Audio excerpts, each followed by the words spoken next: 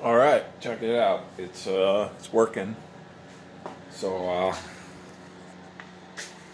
got the battery in here. I still got to drill a hole down through the bottom, and I'm going to put like 2 zip ties over this. I was hoping to use the bracket to screw it down, but I don't want to use all that hardware on it. Yeah, so got 3 of these in parallel, 7.2 volts nominal, and pretty basic. Check this out.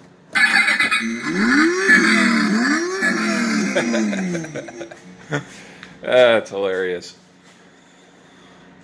It's so funny. I put a little thing here, kind of made a hinge. You can't open it very far, but you know, you can get a hand in there. I put that old dealer plate down in there to protect. Just kind of taped it in place and bent it so that they got like a little, let's see, a little hood. You could put your juice boxes in here or whatever, and I could get my hand in there. I'm sure a kid could.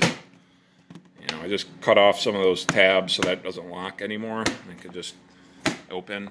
The windshield kind of is what's preventing it from going all the way up. And well, yeah, that's it. Going forward.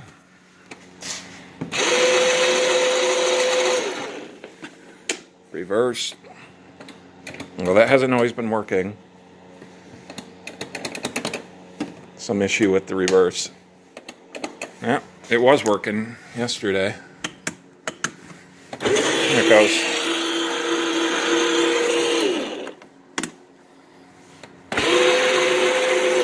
At least forward works pretty good.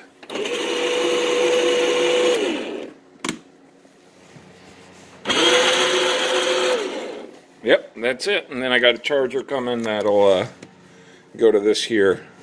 Just a AC adapter. I got an actual nickel metal hydride one that I ordered, and it's like 20 bucks.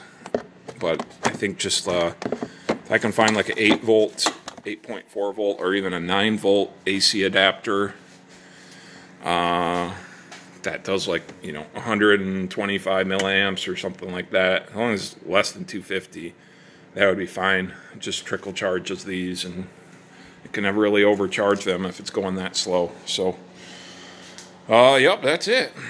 All right, later.